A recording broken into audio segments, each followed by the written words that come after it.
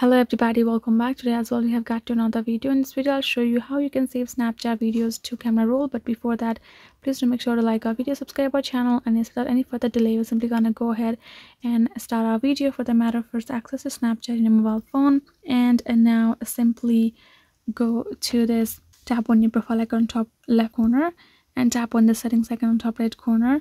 Now simply go ahead, scroll down, and still you find this option called memories below the family center. Go ahead, tap on it. Here in this you can see this save destination, right? Save button. Go ahead, tap on this memories, and in the save button you can see memories and camera roll. When you tap the save button while editing a snaps will save to. Make sure that you have memories and camera roll turned on.